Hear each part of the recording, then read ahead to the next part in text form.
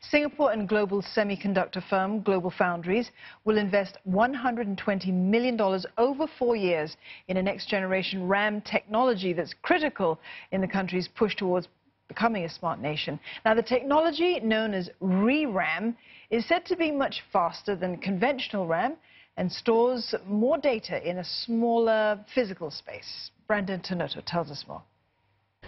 So what exactly is a ReRam? Now, a ReRam is theoretically a memory chip that is the size of a postage stamp or even smaller, something like this. Now, it's much smaller than the current flash memory chips that are being used in smartphones today.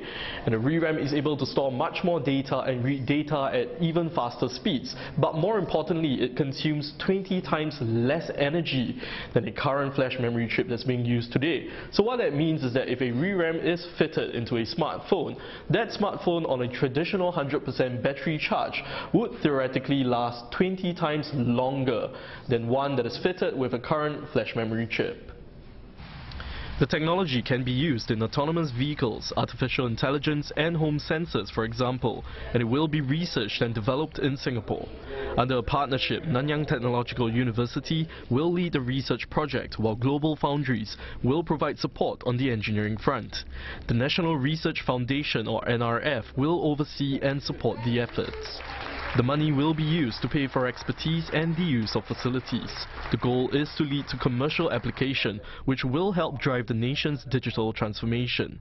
Speaking at the agreement signing, Deputy Prime Minister Heng Keat, who is also the NRF's chairman, said the agreement is Singapore's largest corporate research partnership with academia and encourage more companies across different industries to form similar partnerships. Such research partnerships helps to retain high-value advanced manufacturing as a core pillar of our economy as we move towards an innovation-driven future. This is one way that our investments in R&D can be translated into more good jobs for our people. It gives the students opportunities to train in an area that is projected to grow significantly over the coming years, in an area that has implications for many aspects of fourth industrial revolution. The semiconductor industry employs about 35,000 people in Singapore, accounting for more than 7% of the country's GDP. It is also one of the largest industries within the manufacturing sector.